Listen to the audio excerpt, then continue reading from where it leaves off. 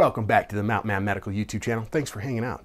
Today we're talking about the Stop the Bleed campaign. This is a national effort by the Department of Homeland Security to help civilians get trained up in basic trauma medicine. I'm not the only one that thinks that trauma medicine is pretty simple, and with a few details you can really change somebody's life and save their life for the long term. You got to save their life for the long term, right? You don't want to save their life for the short term. That's not really doing anybody any good. You want that casualty to, stick around a little bit. You did all this work. You got all bloody and sweaty. You want that casualty to go places, be the president. That kind of stuff. That makes you feel good, You save the life of a president. Saved a few presidents' lives, probably.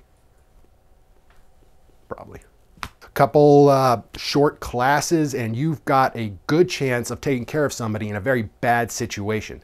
I think kids need this more than adults even. If they come up on somebody on the playground who's bleeding and they hold direct pressure, call 911, get an adult. You can do a lot of good for somebody. So I think everybody should be learning how to stop bleeding. It's very simple. It's not at all difficult. The hardest part is that it's an emergency and you're ramped up, your adrenaline is going, and you're confused and don't know what to do and you're unsure of it. So the way around that is training. All right, guys, so the Stop the Bleed campaign has been developed by the Department of Homeland Security, and it's an effort to get more civilians trained up in how to stop bleeding, which I think is an amazing idea. There is resources on the Stop the Bleed website where you can go and take some classes online or in person, depending on what you can do and what you would like to do.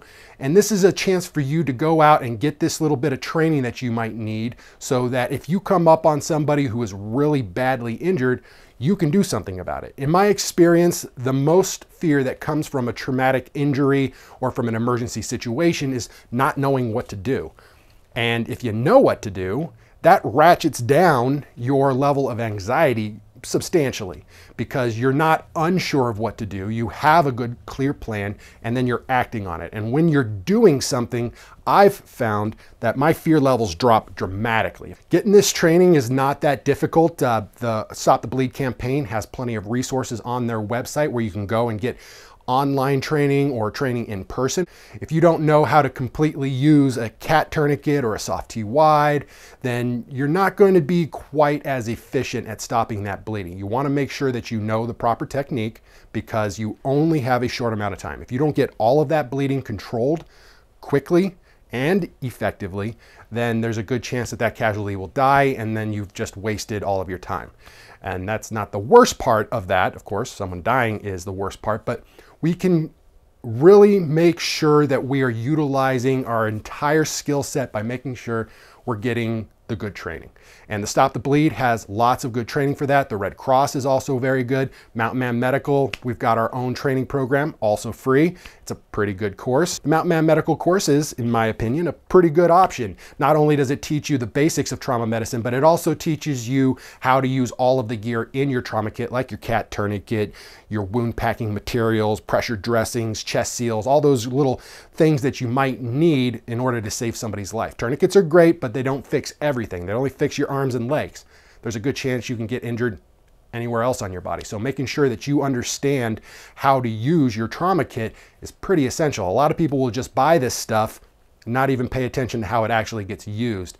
And that's kind of a waste of money, in my opinion. If you don't know how to properly pack a wound, why bother to carry QuikClot? If you're just going to wad it up, put it on top of the wound and not actually down into the wound to control that bleeding, you're not really doing a whole lot for that casualty. So knowing how to use those items, it's essential. If this is something that you want to get into, make sure that you head over to the mountainmanmedical.com website, check out our training program, head over to the Stop the Bleed. I'm going to put a link to that down in the description down below so you can find that a little more easily. And make sure that you're telling other people. This is an important skill set that everybody should know. I think these are things that they should be teaching in high school at the very least. I mean, they could be teaching this stuff in elementary school. I've been teaching my kids how to do this stuff and they take to it. They don't have any problems with it. They're totally capable of learning and being able to save each other's life, especially since my boys are little savages. They're always running around getting into some sort of shenanigans. I want those brothers to be able to take care of the other brother who's been injured. Now, that's a pretty reasonable thing for a parent to want, I think. Growing up in a large family full of boys like I did, you know, we get into some shenanigans. There's some pretty sketchy things that I did as a kid that my parents never even knew about. And being able to control bleeding would have been a pretty good thing to know. I mean, no one died. I mean, mostly. You never know when you're going to need it. So you want to make sure that you're able to whip out those skills at a moment's notice and get rid of all of that fear in an emergency situation. Training is the best way to do that. After the training comes gear.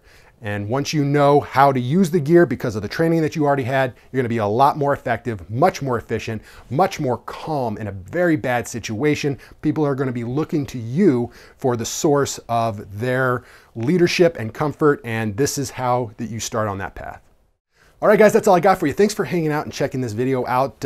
I think the Stop the Bleed campaign is a very good thing for bringing attention and awareness to how simple trauma medicine can be.